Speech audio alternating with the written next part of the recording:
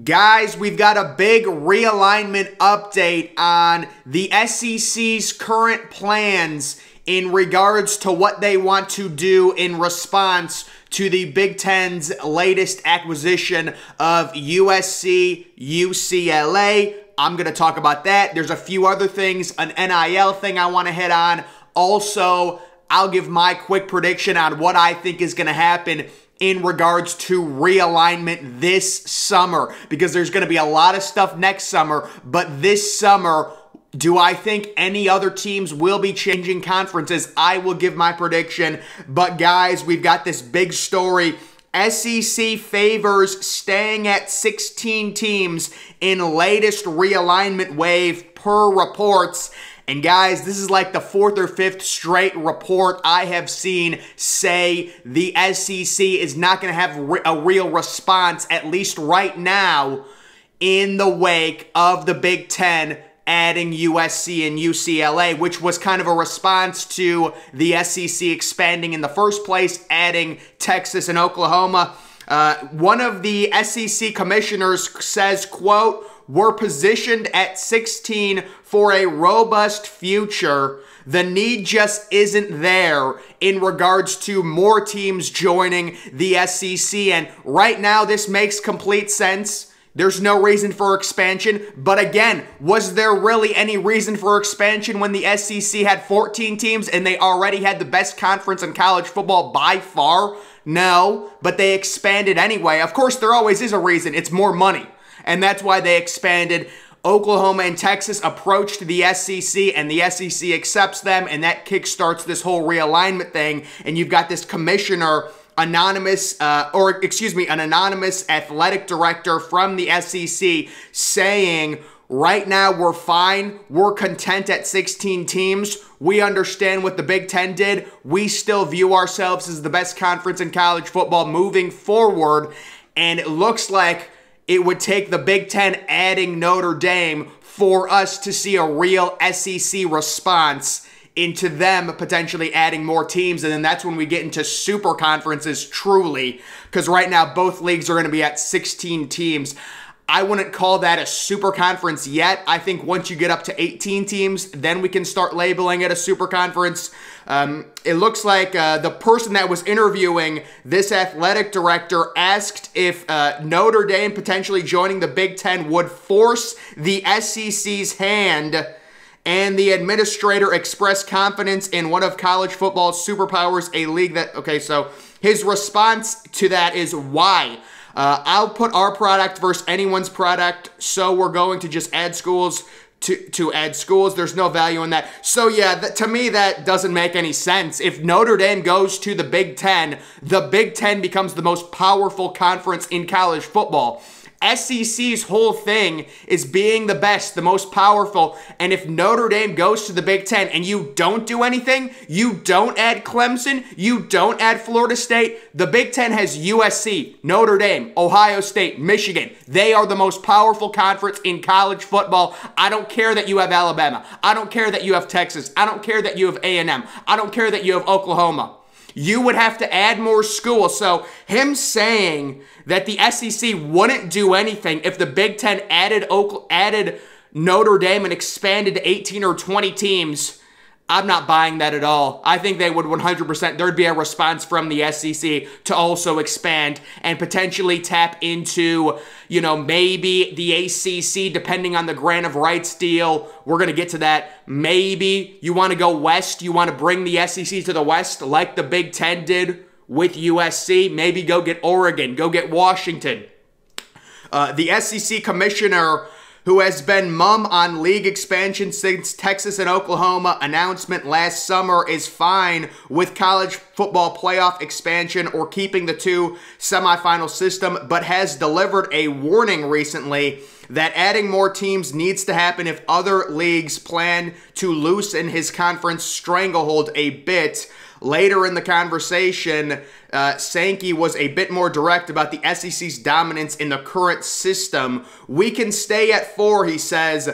The conference will thrive at 4, period. That's not healthy for the rest of college football, but we can stay at 4.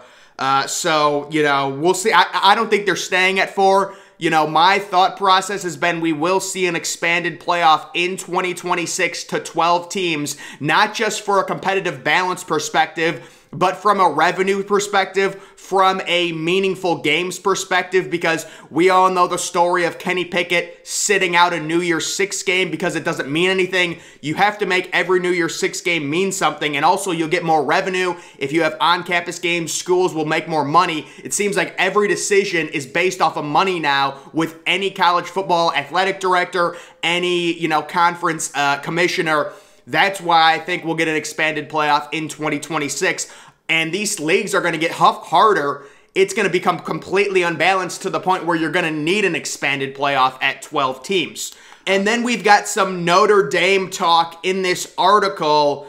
It says Notre Dame is contractually obligated to join the ACC should the school decide to join a conference. Even if Notre Dame wanted to join the Big Ten, a buyout payment to the ACC is required.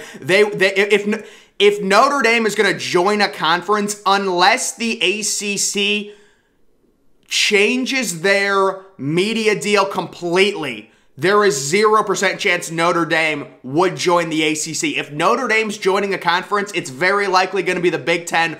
If it's not the Big Ten, it's the SEC. Because the ACC is getting really desperate. They're talking about making unequal revenue sharing so the schools at the top make way more money. But Notre Dame would just pay the buyout of the ACC and then join the Big Ten, in my opinion. Financially, it would make way more sense in the long run. Even if you have to pay a big buyout at the start, over time, you're going to make so much more money being in the Big Ten than being in the ACC if the ACC doesn't change the way their revenue structure works right now. If you're the ACC, you're desperate. You would love Notre Dame in your league because then maybe you become the third super conference, or at least it balances powers a little bit more. Although I don't even think it does, honestly, because the Big Ten and the SEC are so high and above everyone right now, but maybe it helps a little bit. Maybe you can offer the ACC, or you can offer Notre Dame, a better media deal. The Irish buyout could eclipse $100 million should they leave. So they're not going to leave before 2025. I think that, there's no way they would pay that, but possibly after Notre Dame headed to the Big Ten. Notre Dame, which is already in fantastic position financially as a national brand, is also nearing the end of its TV contract with NBC. The network, along with its Peacock streaming service, broadcasts the Irish home football games and pays the school $15 million per year. Wow, Notre Dame is getting crushed being an independent. So Big Ten teams stand to make.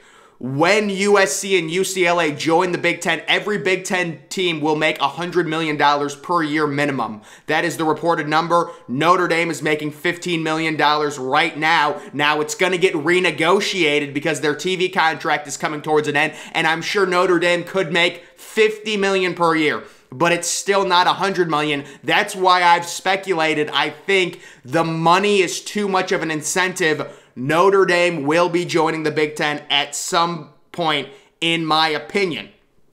ACC members unlikely to defect.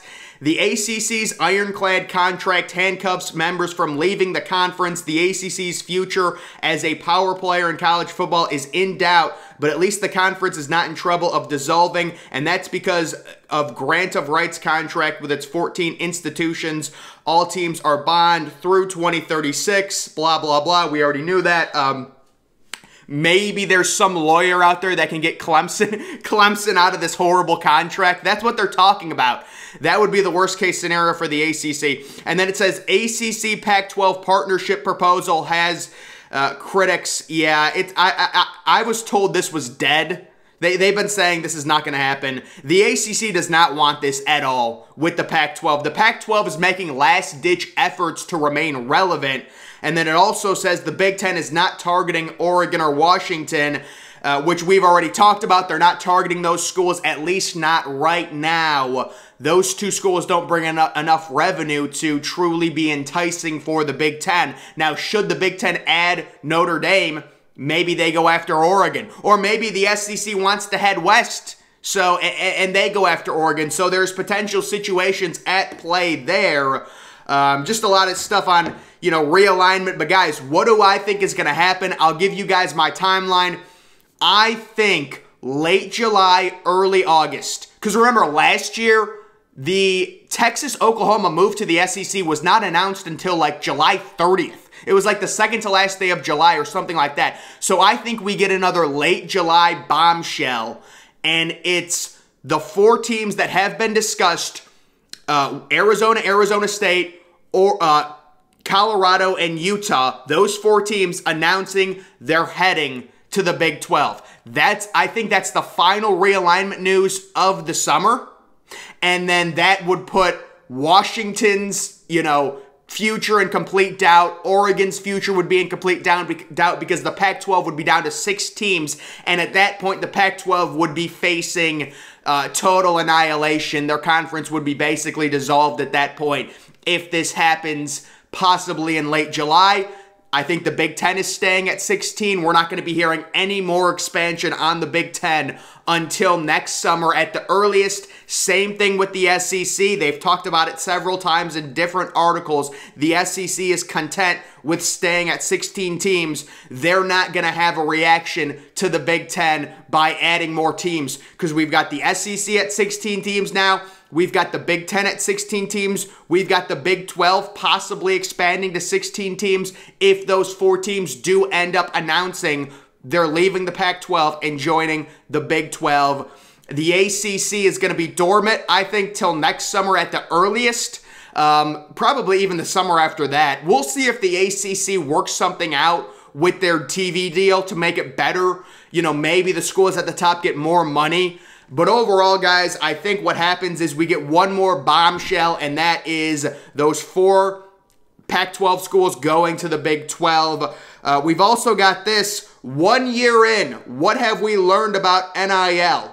So NIL is a complete train wreck, guys. And it's nothing like people are going to say, well, you don't want kids to get paid, whatever. It's not about that. NIL is a complete mess. You have teams blatantly cheating. Louisville, A&M, Miami. It's not even, Oregon, Tennessee. This is not Florida. It's not hard to see these schools that are blatantly weaponizing it. It is a total dumpster fire. And, because there's no rules in place that are being enforced right now. So we'll see what happens with NIL. But, we're still seeing schools recruit well that normally recruit well. But it is interesting. Also, let me see if I can find this crazy rumor that you guys will really get a kick out of, I'm sure. I have so many photos, guys. I think I have like 1,700 photos. They're all screenshots, of course, on my iPhone. All right, here it is. This dude is verified too. Hot realignment gossip. Hashtag hot goss. I don't know. TCU people seem to think they have a shot at a Big Ten invite if and only if Notre Dame joins. Okay, well, Notre Dame is not joining until 2025 at the earliest. Would assume 2 others go in that scenario. This would shock a lot of people, but Fox Big Ten looking at Dallas-Fort Worth does make sense to at least explore. So that is a breaking story that TCU could be going to the Big Ten. Is there any chance of TCU going to the Big Ten over a school like Kansas? No.